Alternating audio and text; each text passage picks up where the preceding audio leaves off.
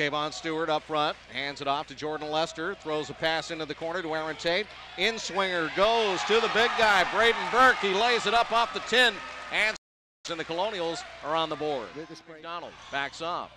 Here's an entry pass down the left lane and a dunk by A.J. Brodeur, who is left wide open. It's Matt Howard with the ball. He'll drive it up the floor into the Penn end.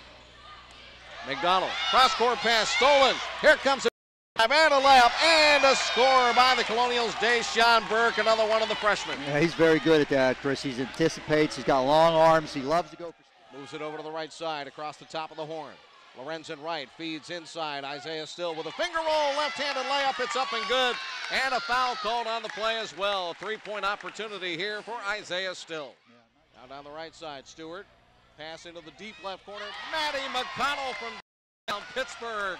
And he drains a three, and the Colonials are back 9 now.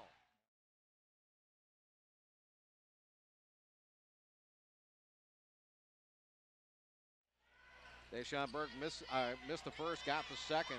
Now Penn with the basketball. An uncontested three-point put away by Matt Howard from the high left side. From right, Montavani comes to the right.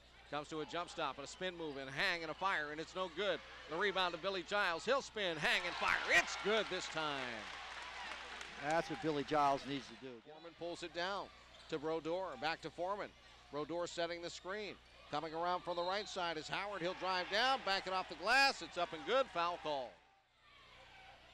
Now along the baseline, Rothschild.